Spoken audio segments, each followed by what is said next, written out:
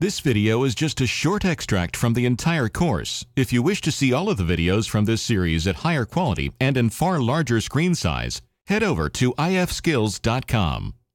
When we're working with clips on our timeline, we have the ability to edit them, obviously.